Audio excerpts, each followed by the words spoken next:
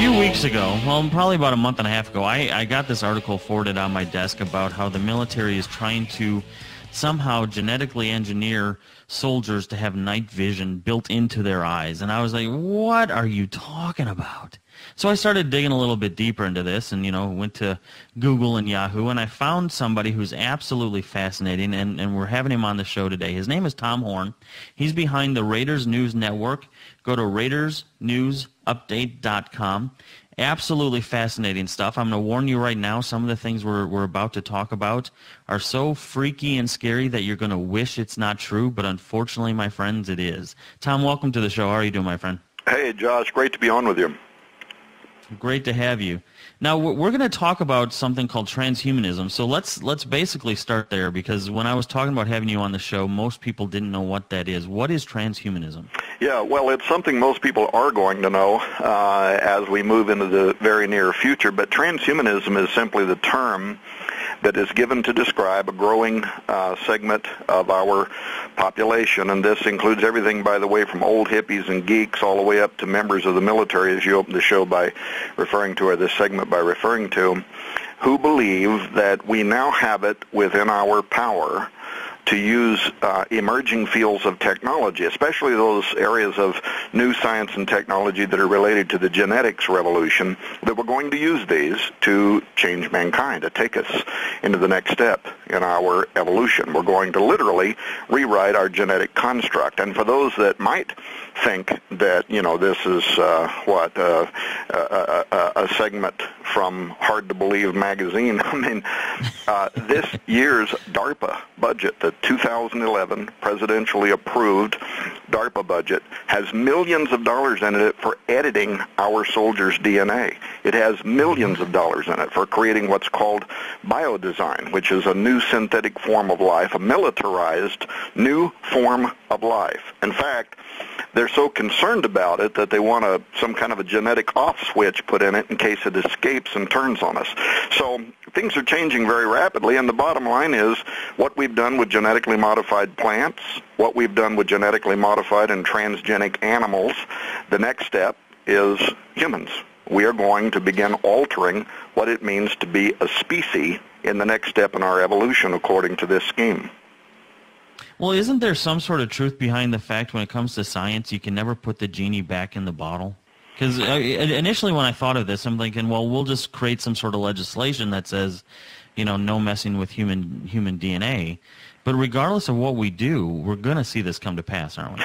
Yeah, that's true because the science exists. In fact, by the way, what you have proposed has been proposed before, even by some members of the transhumanist community that think this could be an existential risk, that this genie is going to get so far out of the bottle that it could literally lead to an extinction-level event because we would be and are changing living biological organisms, plants, animals, humans, and, of course, bioweapons technology. Hillary Clinton this week talking about a new bioweapon that could grow out of the new gene sciences, that this could be a Pandora's box, a biological nightmare that could lead to an extinction-level event. It could wipe out humanity. Professor Francis Fukuyama, for instance, from Stanford University, saying that this is the most dangerous science in the history of mankind that could literally lead to the end of the world as we know it. But the problem is the science exists. And there have been efforts inside the United Nations. There have been conversations inside of our own military think tanks here in the United States about, could we all come together as a peace-loving world and put a voluntary moratorium on this science? But what our military think tanks understand, the Brookings Institute is talking about this, the Jasons are talking about this. What they all understand is, even if you came together in the United Nations and came up with some agreement that we're all going to restrict the development of this technology, not everybody would follow the rules. In fact, most of them, the most powerful countries, would clandestinely develop the science anyway, just in case somebody else is doing it and try to use it to subjugate us on the battlefield. We've got to be ahead of this technology. That's what the Jasons are telling the Defense Department. It's what they're telling the Pentagon. That reference that you made a moment ago might have been to an article called The $100 Genome, Implications for the Department of Defense, or one of the other ones, by the way, that have come out recently from the Jasons saying that this is the next arms race. And it's coming much faster than most people are prepared for. In fact, the Jasons have advised the United States Department of Defense that they now have less than 1 year. And what's almost esoteric in their warning is that they've said they have no longer than December of 2012. I don't know if they got that from the Mayans or what, but after which all bets are off. We have to get ahead of this technology now. We have to develop it now, or our potential enemies are going to. Now, I'd love to know what the Jasons know that we don't know about the advances in this technology.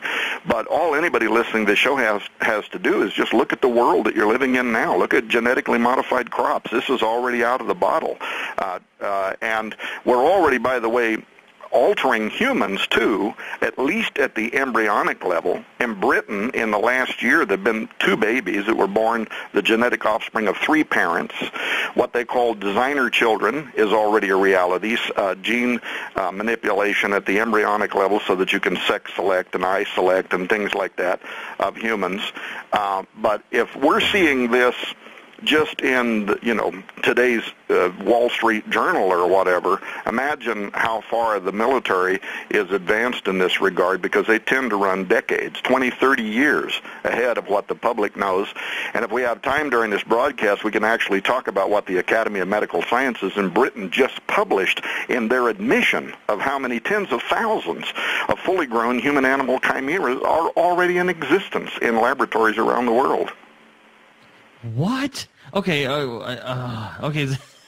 Honestly, I'm having a hard time wrapping my mind around what you just said. Not because it was advanced, because my mind just wants to say no. There's no way that we're doing this. I want to believe that we were smart enough not to get this genie out of the bottle. What are we looking at?